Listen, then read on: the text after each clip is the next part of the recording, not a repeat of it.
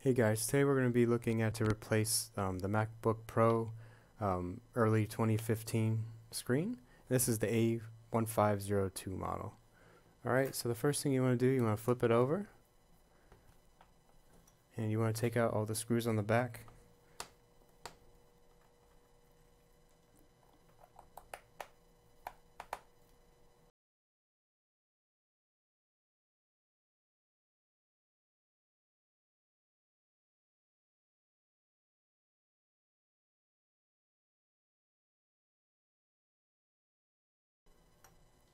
Alright, and once you get the screws off, you just want to pop it.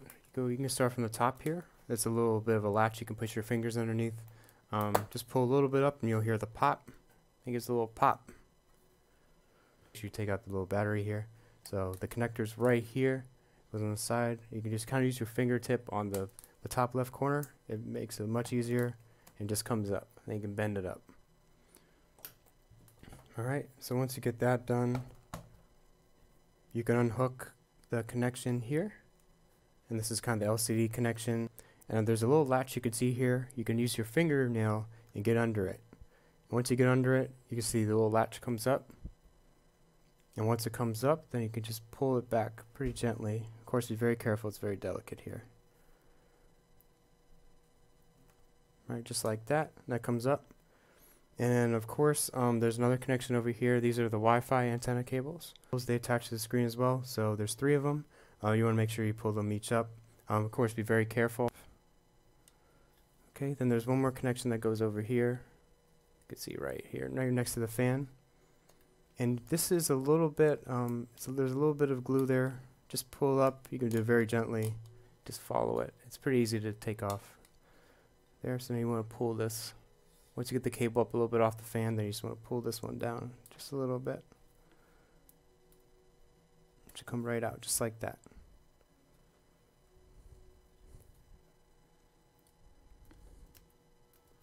Okay. Once you do that, you'll see these little black coverings that go over the 3 screws of the LCD. There's 2 on each. There's one each side, so there's 2 of them. Okay, so you need to use a special screwdriver here. It's one of those star screwdrivers again that they use. Okay, and then one more. Let's do this one.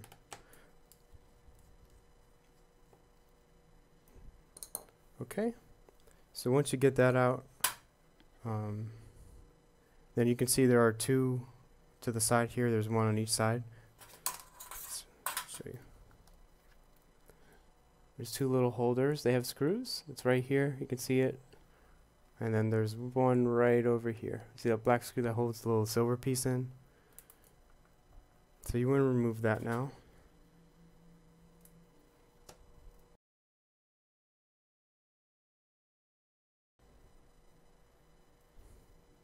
Once you take it off the screw, you see this little silver piece.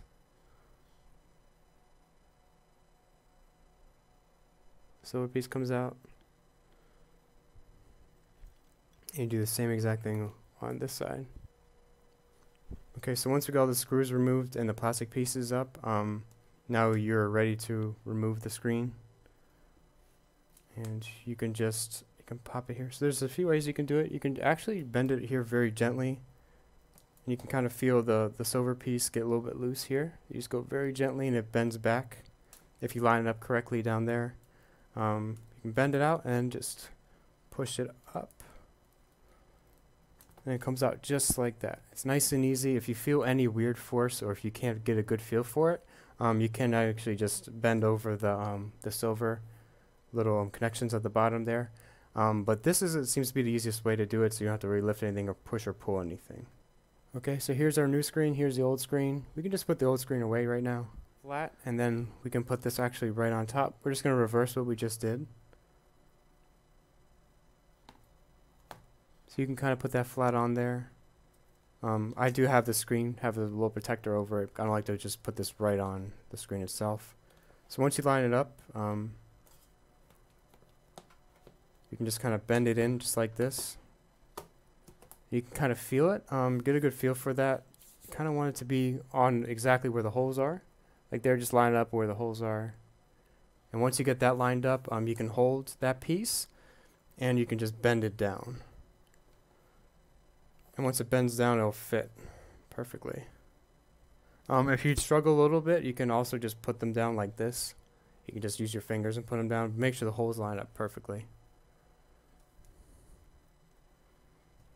You can also, if you leave it up like that, you can actually screw maybe one hole in and then on each side, and then just push it down like that so it stays in a little bit better. But I like this way. This way kind of goes. You just get a good feel for it, so it's not too bad. Alright, so once you get that down, the next step,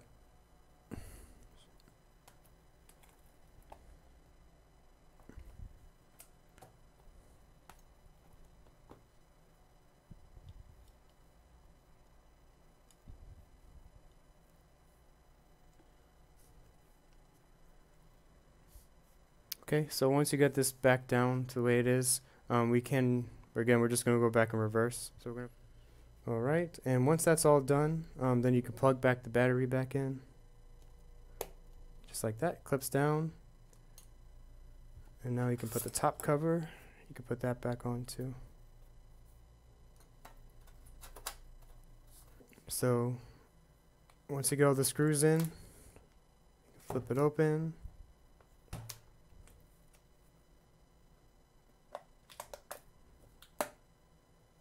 Open it up.